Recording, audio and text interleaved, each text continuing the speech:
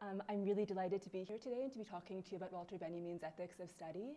I want to start by saying a little bit about my title. So when I'm referring to Benjamin's ethics, I'm referring to ethics as an ethos or as a way of life.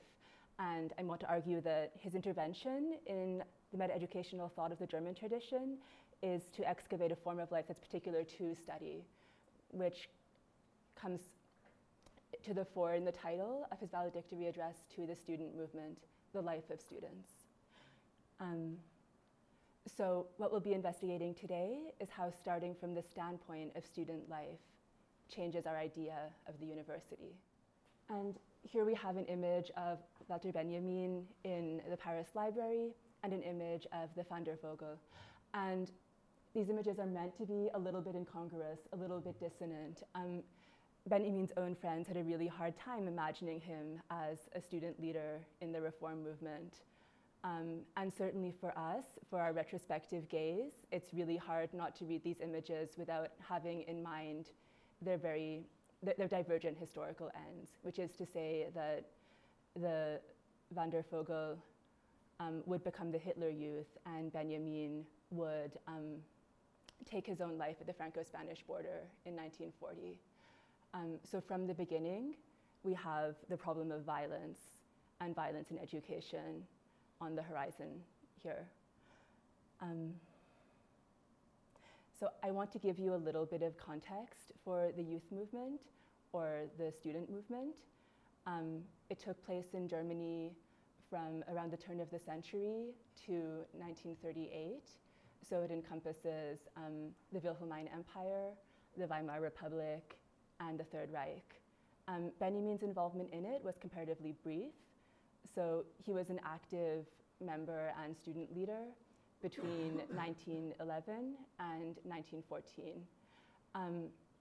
So as some of you probably know, the youth movement was quite heterogeneous politically, socially, and ideologically. It had various factions spanning from like a German Jewish socialist left to an ethno-nationalist right. Benjamin himself was a leading voice of the Freiburg direction, which was a group of students who espoused principles they'd taken from a radical coeducational pedagogue named Gustav Weineken, who was drawing heavily on Romantic and Nietzschean ideas. And so their basic idea is that student life involves a practical and theoretical orientation specific to students and non-aligned with existing political parties, political programs, or identity-based groups. And as you've taken note out from the title, Benjamin studied at Freiburg and Berlin. So 2 points here, I guess. The first is that he broke with the student movement around the outbreak of the First World War, and he broke specifically with Weineken, who'd been his mentor in the movement, over Weineken's public support for the conscription of youth into the war. He saw this as basically consigning his generation to sacrifice their lives on the battlefield for the sake of the German nation. So the question of state power and militarism and the autonomy of youth is at the crux of his break with the movement itself. Returning to this question of study as an ethos or study as a form of work, Benjamin's claim is going to be that the orthodox definition of academic freedom as the freedom of the professor to teach what they want to and publish what they want to isn't a sufficient guarantee for freedom in the university. So in the German tradition, there are sort of two poles to the idea of academic freedom. There's on the one hand, Lehrfreiheit, or the professorial freedom that I've been discussing, and on the other hand, Lernfreiheit, or the freedom of the student to learn. And Benjamin will be emphasizing this latter pole and will be claiming specifically that in committing yourself to a particular idea in your studies or committing yourself to a particular direction of studies, you're also committing yourself to a particular form of life. And it's the right to this form of life that he wants to defend.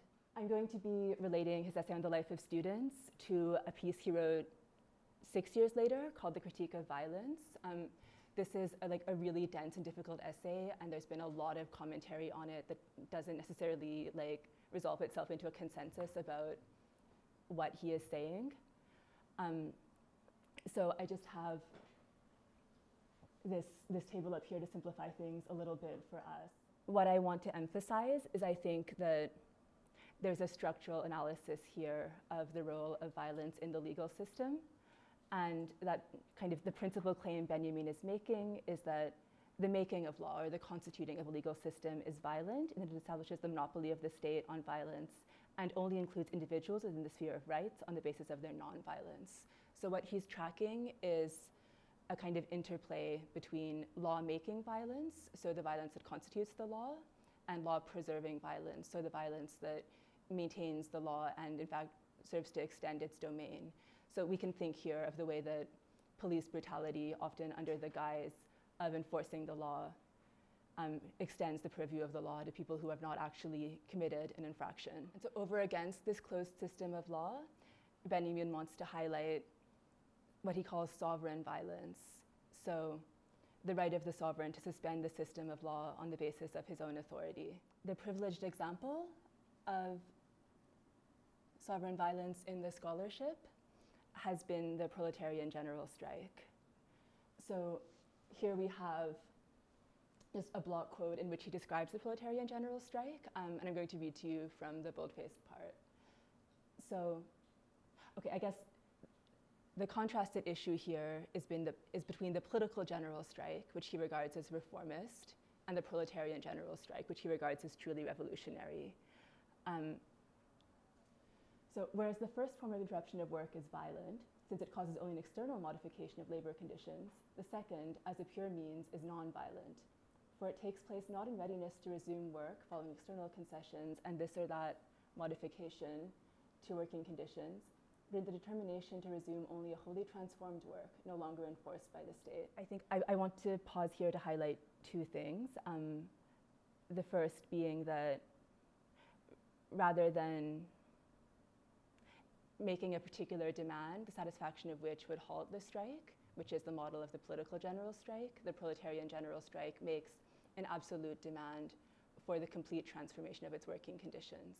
Which is to say also that Benjamin is reversing our received understanding of what would constitute violence. So a really important part of his analysis of the legal system is that in legitimating itself, the legal system also deems certain kinds of actions to be violent or to be illegitimate. And here Benjamin wants to say that a kind of strike that is seemingly in accordance with the law is itself a violent strike, whereas a strike that exceeds what the law permits would be non-violent. So I have here as a heading on the slide, Soyez réaliste, demandez l'impossible, or be realistic, demand the impossible, which was a slogan of the student movement in 1968. And I think it nicely captures this sense of an absolute demand that Benjamin is getting at and brings us a little bit closer to the problem of study and education that we're investigating. Now we're going to turn to the example of educative violence in the essay, which has received relatively little attention from scholars. What Benjamin says more or less in passing is that educative violence is an example of what we've been calling sovereign violence or divine violence. This is that it acts outside the law and acts in such a way as to suspend or to annihilate the law. And I just want to, I guess, frame my intervention in the existing critical discourse in relation to two previous readings. As I said earlier, the notion of violence in this essay does not refer exclusively to physically violent deeds, because it's translating a German term, Gewalt, which encompasses authority, force, and violence. So it's really striking then that Axel Honneth, who is the director of the third generation of the Frankfurt School, goes on to read this example of educative violence to which Benjamin alludes as referring to the natural right of the teacher to punish the student physically, so the right to corporal punishment. So this is not only a reduction of the range of connotations for Gewalt to to the literal deed of physical violence, but it also misses the reversal of agency that we've been looking at. Because what Hanneth is doing is also assuming that educative violence would be wielded by the teacher in the image of God. But for a reader who takes seriously Benjamin's involvement in the student movement, it seems far more plausible that educative violence would be wielded by the student, by the person who has the least power and the least authority within the university. This is something that Matthew Charles, who's also affiliated with the Frankfurt School, does pick up on in his reading. For Charles, educative violence would describe an interpersonal ethics that's grounded in a pedagogical relation in which the authority of the teacher does not involve violent mastery over the student. He wants to say that the crucial element of educative violence is a mutual transformation of student and teacher that becomes possible in mastery over the medium of education. I think this is more satisfying, but still not quite right, because in speaking exclusively about a nonviolent relation between teacher and student, Charles abstracts from the institutional context in which pedagogy would be happening. And so he neglects the ongoing implication of this pedagogical relation in the reproduction of power and legitimation of knowledge by the state university. So my view is that it's not possible to extract an ethics of nonviolence from Benjamin's essay. I want to say that there's like an irreducible moment of violence in intellectual work and in cultural life that Hanneth and Charles are eliding, and that at best, scholarship and study can negotiate their relation to the violence that make them possible. So I now want to talk a little bit about how these kinds of violence we've been thinking about might look in the university. To do that, I want to track the place of students in the institution. So Benjamin is quite clear in the life of students that students have no official status in the university, that the university's alliance with the state involves a relation between educational authorities appointed by the state and civil servants in which students have no place and no voice. And then he highlights two aspects of student life that are excluded from the university, understood in this way. The first is basically a set of certain styles of thinking. So styles of thinking that encompass radical doubt, fundamental critique, and a kind of existential commitment to reconstruction in one's own life and in relation to the institution. And the second will be direct or immediate creativity, understood as communal activity. The claim here is that the state university organizes itself around the professionalization of students, and so kind of is directing them towards a predetermined end, which takes the shape of the profession that their studies allow, and generally also comes with a kind of nuclear family structure. So in the face of this status quo and the forms of living and thinking that it excludes, Benjamin wants to make the claim that the originary power of students in the university has been forgotten or has been in some ways effaced. And so his claim is that the ground of the university's organization is not, is neither philosophical rationality nor the unity of knowledge, but is the productive capacity of the student body. And he understands this productivity in and through a rethinking of the pedagogical relation. So instead of pedagogy being about the teacher dispensing their expert knowledge to the student, pedagogy happens in the moment that the student begins to teach.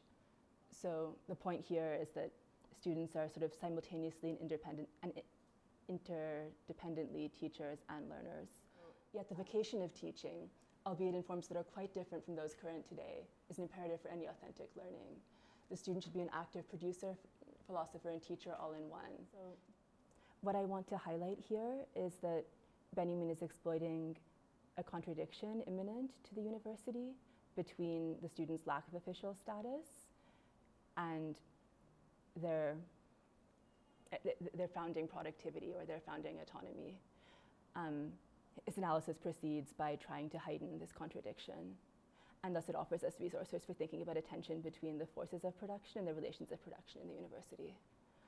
And for those of you in the interdisciplinary seminar, I asked you to look at a short piece by Silvia Federici on the university as a knowledge commons, or in fact as not a knowledge commons. And I'm not an expert in either social reproduction theory or Marxist feminism, but I think the reading is helpful for understanding the way in which the university's legitimation of knowledge functions by way of enclosure, and the way in which Benjamin's thinking of the role of students functions actually by way of allowing for their movement inside and outside the university. I'm just going to read this quote. The task of students is to rally around the university, which itself would be in a position to communicate the systematic state of knowledge, together with the cautious and precise but daring experiments with new methodologies. Students who conceive their role in this way would greatly resemble the amorphous waves of the people that surround the prince's palace, which serves as the place for perpetual intellectual revolution, a point from which new questions would be incubated in a more ambitious, less clear, less precise way, but perhaps with greater intuition. The creativity of students might then enable us to regard them as the great transformers, whose task is to seize upon new ideas, which spring up sooner in art and society than in the university, and shape them into scientific questions under the guidance of their philosophical disposition. So, in terms of the logic of production here, it's really important that society and the arts are the origin of ideas, and what the university allows students to do is to give a methodology or give a systematic shape to these ideas by way of their philosophical disposition. This means that student life introduces other modes of thinking, creating, and living into a university that would otherwise consolidate national knowledge of the past as the settled possession of the ruling class. We can say also that they're occupying the position of the unconscious or the unthought in the organization of the university, and that they therefore enable the eruption of social forces in it. The key point is that Benjamin is trying to emancipate the autonomous productivity of youth, and that he sees this as the fundamental task of education, in and through which the institution itself can ultimately be radically transformed. Part of the question I want to ask today is how close Benjamin brings us to a notion of the university as a knowledge commons, and how distant we remain from its practical realization. First of all, the way in which he speaks about the creativity of the student body, I think remains beholden to a kind of idealist model in which it's the productivity of the mind that would be the driving force. So in terms of kind of the longer history of thinking about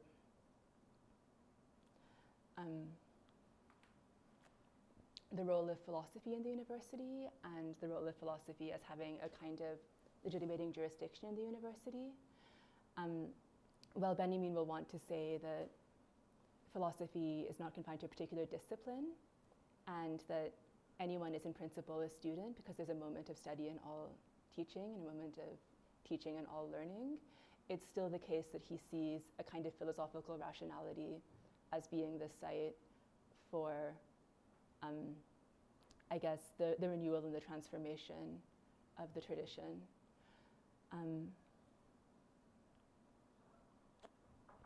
So in as much as he's picking up on the thematic of transcendental reflection on the conditions of possibility for thinking, he is, I think, not simply trying to justify academic knowledge, but he's rather thinking about what makes academic knowledge possible in terms of measuring a gap between academic knowledge and what would be a just form of knowledge. But he's also not really he's not necessarily taking into account the material and the historical conditions for that kind of thinking. In closing, then, I want to turn to, I want to juxtapose, I guess, his description of the intergenerational relation in 1915 with his description of it in 1929 in A Communist Pedagogy. And then the heading here is the title of Bill 124, which some of you are probably aware of, which is a bill that the Ontario Provincial Legislature recently passed. What it does is to cap the gains from collective bargaining to 1% per year. So it doesn't technically remove the right to strike or the right to collective bargaining, but it sets a kind of legal horizon to gains that can be made. And what they've called it is the Protecting a Sustainable Public Sector for Future Generations Act. What I want us to think about is the way in which the category of youth unsettles the predetermined end of education. So Benjamin will characterize bourgeois educational theory in 1929 as combining a kind of a reliance on its insights about the nature of the child and its insights about what ideal citizenship would be. And so by thinking about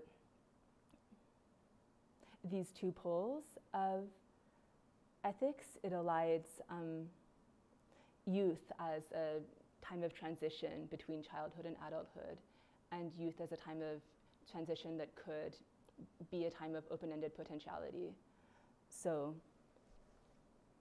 I mean, Benjamin famously describes the historicist concept of time as empty, homogeneous, and linear. And so for our purposes, I think it's quite instructive that what bourgeois educational theory does is essentially to posit education as an empty, continuous, linear progression from childhood to an adulthood understood as like profession, marriage, and family. So in the face of this eradication of youth, not so much as a chronological period, but as a capacity of the human being, Benjamin will assign critique to the task of liberating the future from its deformations in the present by an active cognition. So in 1915, he wants to say students are in fact not the younger generation, they are the aging generation, and that what's most challenging in the posture of study is to see people who are younger than you, and to live with them and work with them and teach them, and to recognize a kind of missed opportunity in your own past as a condition for the renewal of your future. This is an image from May 68, and over on the right, under the Antiquities heading, it says, sur les pavés à la plage, beneath the pavement, the beach, or for our purposes, beneath the campus, the commons. And I just wanted to end with this image.